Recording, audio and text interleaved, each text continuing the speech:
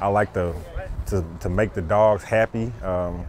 I try to bring it straight from my oven, straight to the table, and make it as fresh as possible. In the sea of fruits and veggies, you can't miss dog chef Reggie Carter in the corner. Look for the tall guy with the puppy apron on and, and the pencil in his ear with the bright, attractive colors. This is where we'll be. This past year, Reggie and his family added a furry friend to their clan.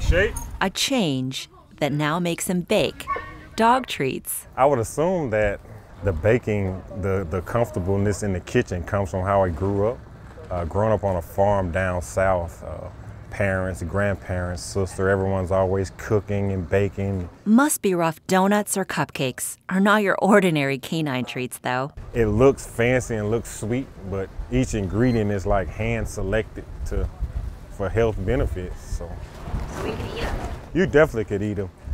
No sugar in it, no salt in it.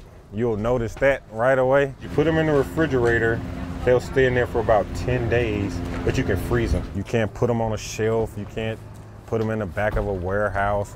And that's the way I would like to keep it. I like to keep it that way. If it causes me not to sell as many because they don't last as long, I'm fine with that. And while Reggie loves being in the kitchen, baking for his new Brooklyn Park business takes more than one. My family helps.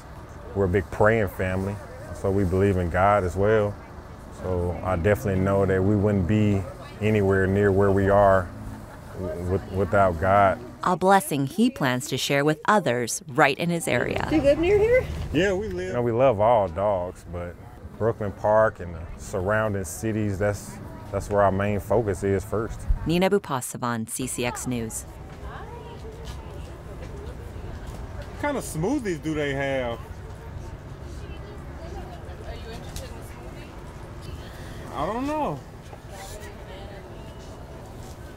I'm sure he don't have a peanut butter banana.